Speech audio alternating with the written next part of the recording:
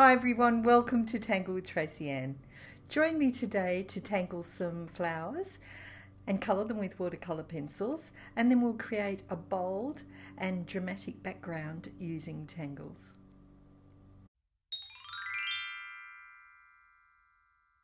Today I'll be using a 3.5-inch tile, an 01 pen and some sort of a thicker pen for colouring, a gold gel pen, a pencil and tortillon, and it's always handy to have a white gel pen in.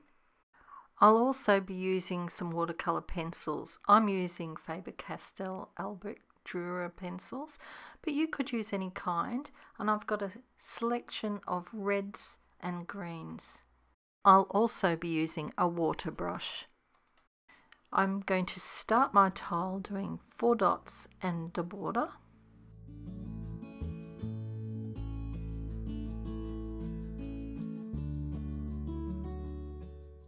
And then for the string, I'll be creating some wavy lines, and these will be where I'll put the tangles in the background.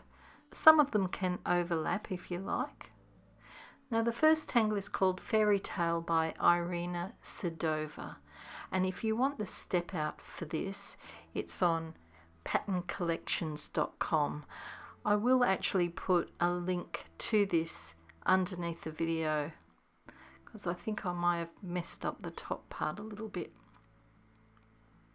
You could use any flower pattern that you like, and because patterncollections.com has a whole category of flowers, there's lots of flowers you can choose from. So I'll add the stems in now, and I'm adding extra stems because this next tangle is called Bud Head, and it's by Leaf Yeah. I apologise if I've pronounced that incorrectly.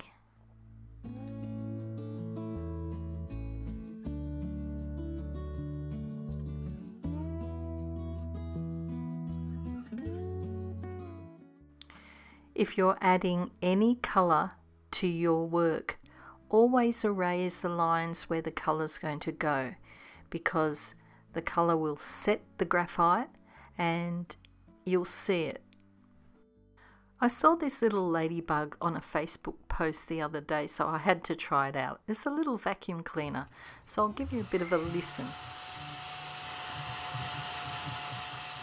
It's fantastic for those little bits of broken off colour you get when you're colouring in. Very cute.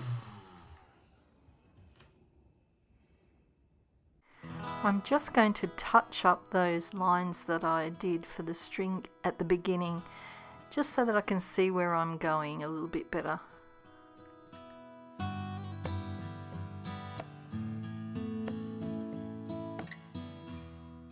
In this bottom section, I'm going to be drawing Knightsbridge, and you have to be really careful when there's lots of lines that you're sort of manoeuvring around. If you get off track with Knightsbridge, you can easily go wrong, and that's why I've got a white gel pen on hand, because usually I do go wrong somewhere.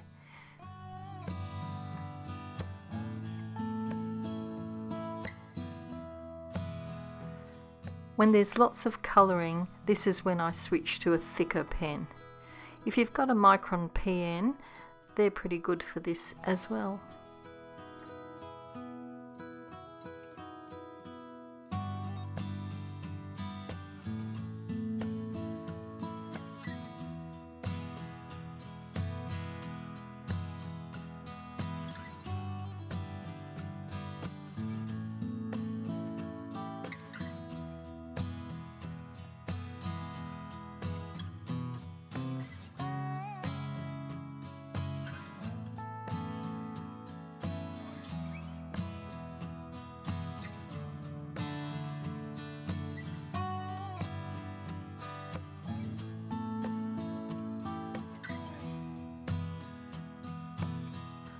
I've decided I'm going to add a little bit of weight to the underside of these print-omps, and I'll also colour in the background.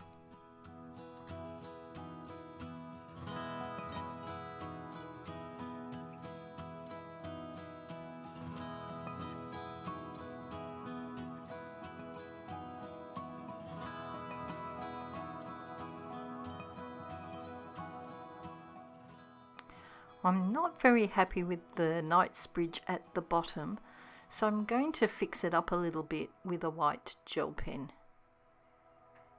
When the whole piece is finished, you won't notice this.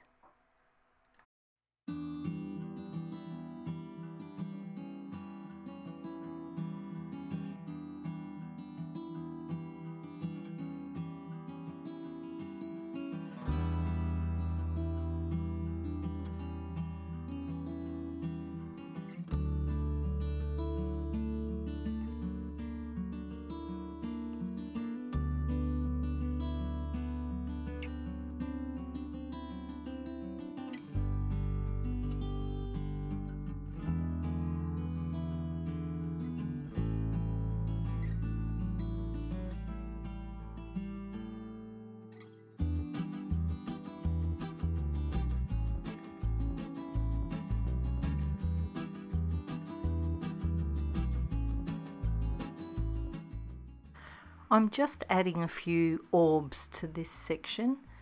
It's a little bit like an overgrown tipple.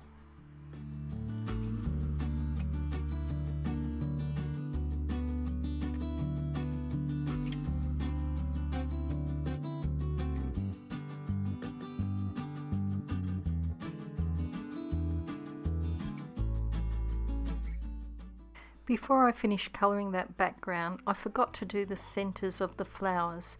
So just a couple of muka and maybe a couple of orbs, then colour the rest in. For the very top section, I'm going to do Sand Swirl by Carrie Hewen.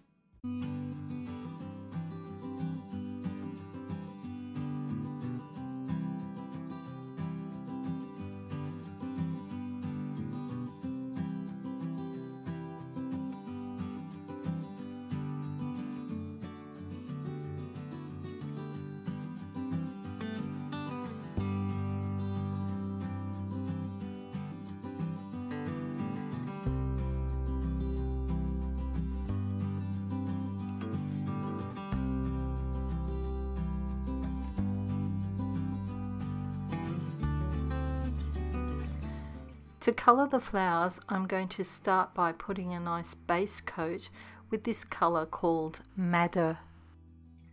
I'm using a medium pressure so that I get a nice even surface.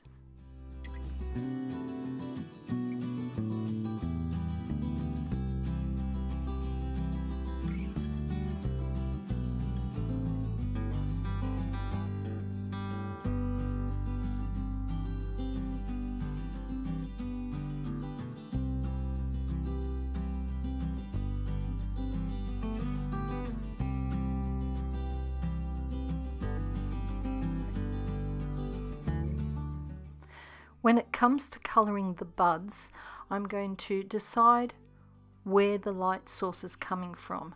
And so I'm looking at that top right hand corner. I'm going to leave a white strip where the light is hitting the bud. So colour everywhere except for that white strip. Now I'm using this second colour. It's called Deep Scarlet Red. When I use this colour, I'm not going to cover the entire petal. You can see I'm concentrating more down at the tips. I'm using a slightly harder pressure than I did for the base coat, but I'm still not pressing too hard.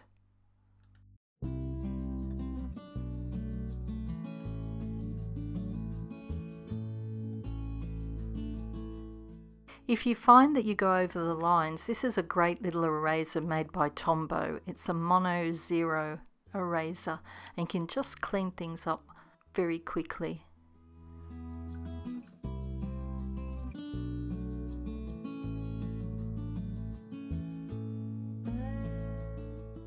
To add some shadows, I'm using the colour Red Violet.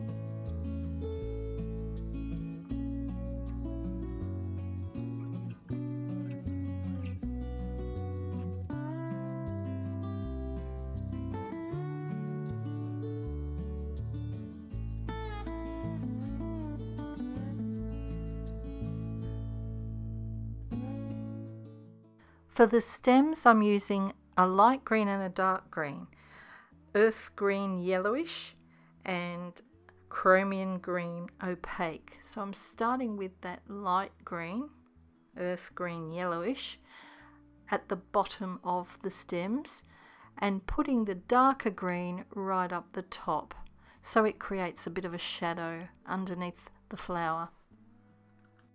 I'm using a fine tipped water brush and I'm activating the colour right from the lightest up to the darkest colour. Make sure you clean your brush well when you change colours. Squeeze a bit of water onto a tissue or a cloth and clean it that way. Again, I'm starting in that lighter section and working my way out to the darker. And then I'm coming back to the top from that lighter section into the darker, up near the base of the actual flower.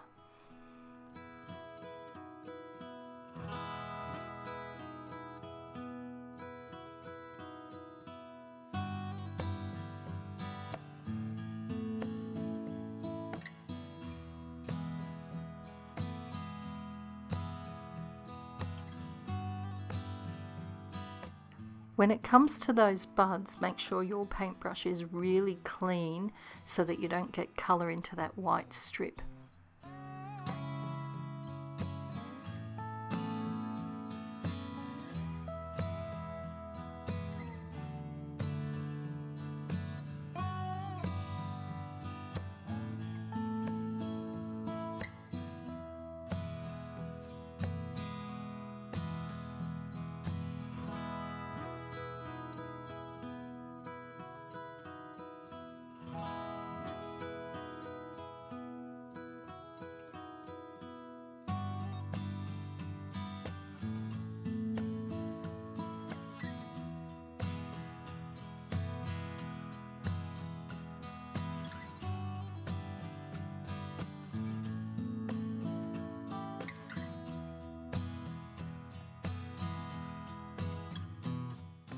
I need to let those flowers dry before I do anything else to them, so I'm going to work on the background and do some shading. Don't put any shading on any part of the flowers because we'll do that with the colours. I'm putting just a little bit of a shadow where each of those hills seem to go, and in the sand swirl I'm shading where the pattern overlaps.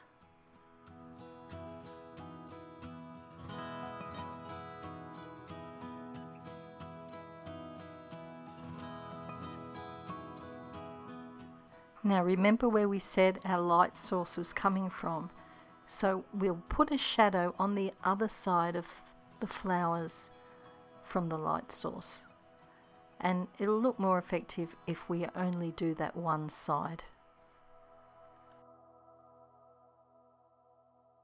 Softly blend all that graphite with your tortillon.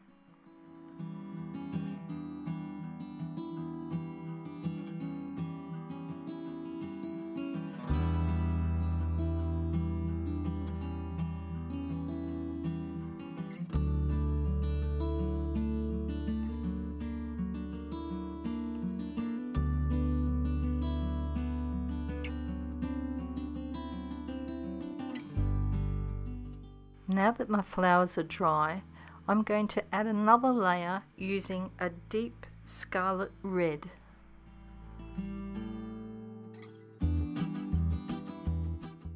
Because I'm getting more pigment on my flowers, I'm finding that I'm pressing a little bit harder with this layer. I want a really saturated colour so that these flowers stand out from the background. By gradually building up the colours on these flowers, we're creating a bit more depth than if we used one flat colour. Make sure that between each layer you let everything dry out.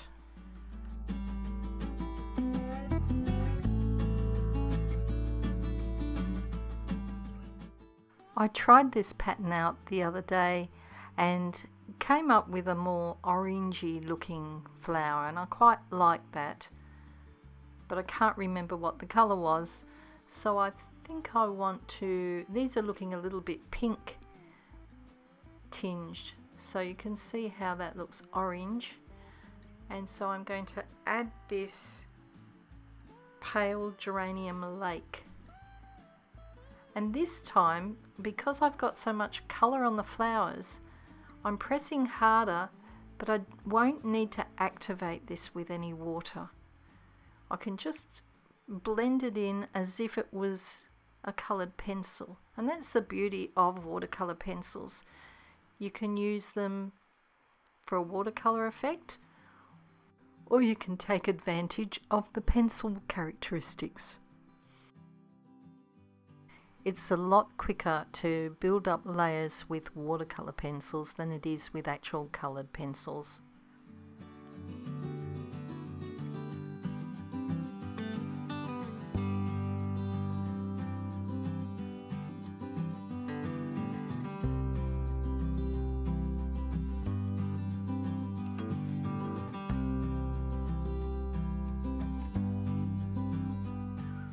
I'll use my red violet again to build up those shadows.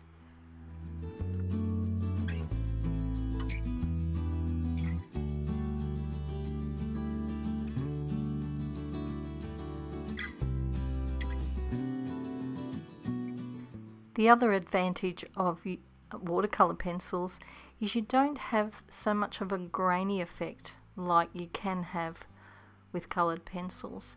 By using that water, it evens out the pigment. If you use coloured pencils, you've got to really work hard at gradually working up those layers to get a nice even effect. I'm using my thicker pen now to do a nice bold outline. It's all bold, so I want it to stand out against the background. And once I've got the whole flower outlined, I'm going to add some little marks down into each petal.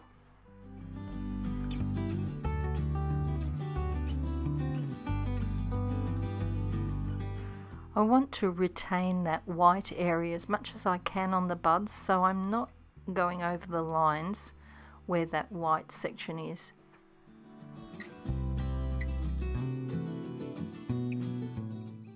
To finish off, I'm going to add a little bit of sparkle with the gold gel pen. So I'm going to go into those centres. Oh, this is running out really quite fast, so I might have to go back in when it dries and touch them up with the black. So I'm just putting a few dots around the edge of the petals.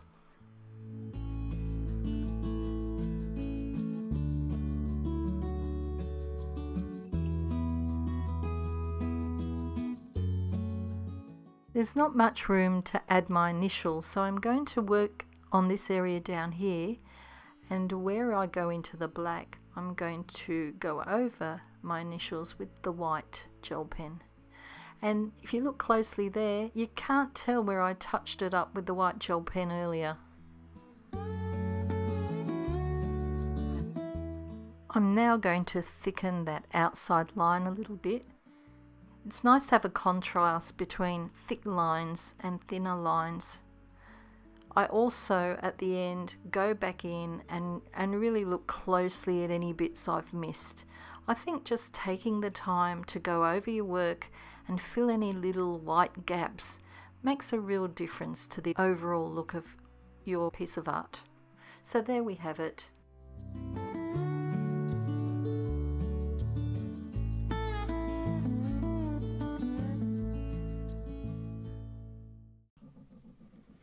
I hope you enjoyed that. If you did, please give it a thumbs up.